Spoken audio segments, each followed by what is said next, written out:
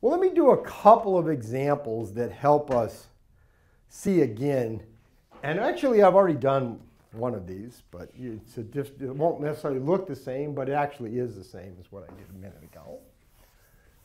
And hopefully you'll tell me what it was. So for example, you might think about the classic treatment of a subsidy. So let's think about the classic way we might think about a subsidy.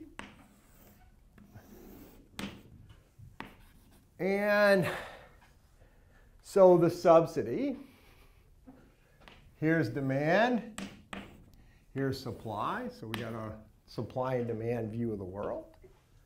Okay.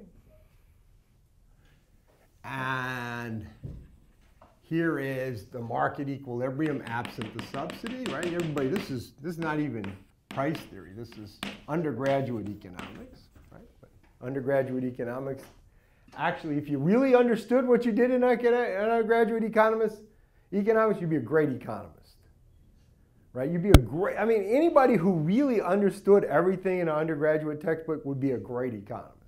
I really think that's true. All right. How do we analyze a subsidy? Well, the typical idea is the government pays a subsidy per unit. That's the subsidy.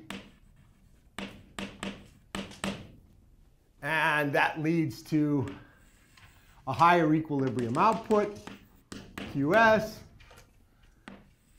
Price to the buyers up here. I'm sorry, price to the sellers up here. Price to the buyers down here.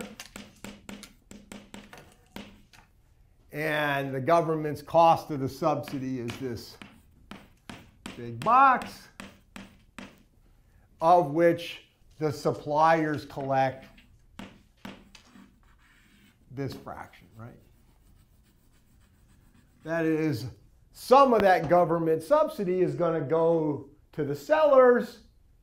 Some of it's going to go to the buyers, and some of it's going to be deadweight loss. Everybody's seen this picture 100 times. More commonly done with a tax, but you can do it with a subsidy.